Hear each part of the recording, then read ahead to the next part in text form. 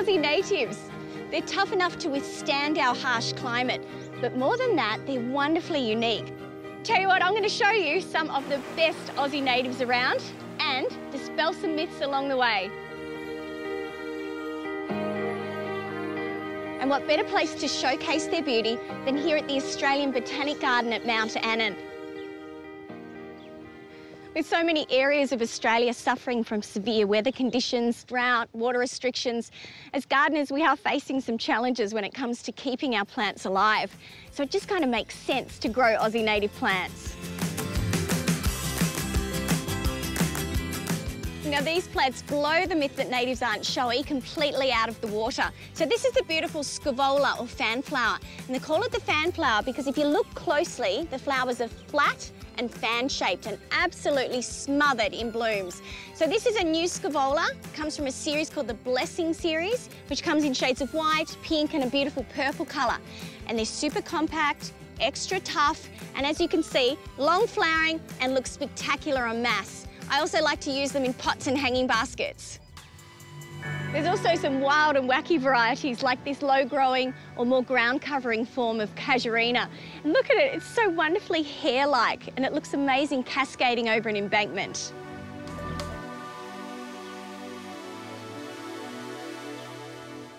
Now this has to be one of the most recognisable Australian plants. So this is of course the beautiful Waratah.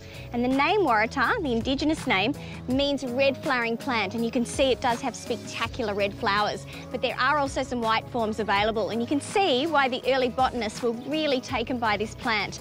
This particular variety is called Shady Lady, so you can grow it in both full sun or shade. But best of all, those nectar-rich flowers are a feast for the birds.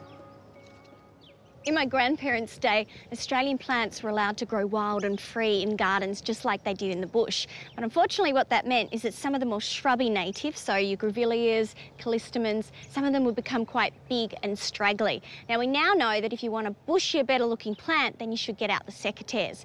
So you can start pruning Australian native plants when they're young. If I'm ever walking through the garden and I come across any young natives, I'll just nip out those growing tips just to create a bushier plant. But when the plants get a bit bigger, like this, you can start to prune after flowering. So you just make the cut somewhere behind the faded flower and you'll get a much bushier, beautiful looking plant. Some of you might think of native plants as being all big and straggly, but in the half century since we've been growing and exploring our native flora, we've developed some really great, smaller, more compact varieties. Now I'm a really big fan of the flowering gums, and take a look at this. This is the beautiful Summer Beauty. It's a grafted variety. It has these lovely salmon pink flowers. Bees are enjoying it as much as I am. But it also has really kind of May Gibbs style gum nuts in the autumn time. It's a really attractive variety. But the beauty, of course, of grafting these flowering gums is that you can guarantee flower colour, you can grow them in a wider range of soils, and they're perfect for smaller gardens. Australia has some of the most infertile soils in the world, and so our Aussie plants have had to evolve to survive in less than perfect conditions. But of course, if you want your Australian plants to not just survive, but thrive, then it's really important to feed them. Now, some Australian plants, not all, but some, like the Banksias and the Grevilleas, are phosphorus sensitive, and so your best bet is to reach for an Aussie native plant food.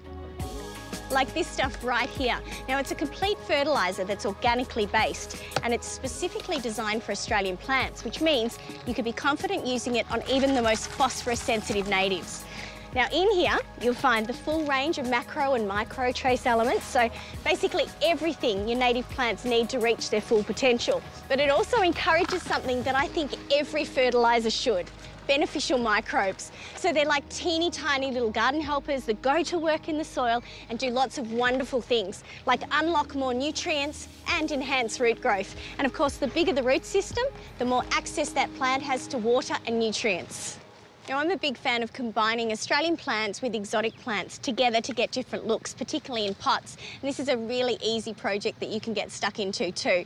Now, when it comes to teaming the plants together, I like to throw out the notion of Aussie plants versus exotic plants and just think of them as plants. That way you can take a look at their growing needs, but also their colours and textures and forms. So for example, some of these colourful Australian paper daisies, or even birthday candles, which is a great compact Australian native plant, I find go really well with grasses or some of these exotic succulents like portulacas.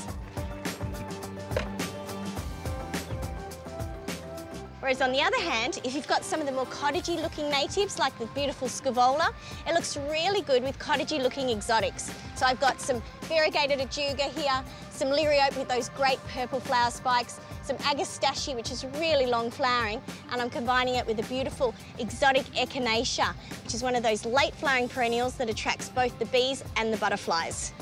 Now, don't they look just gorgeous? The perfect potted showpiece for your patio or balcony.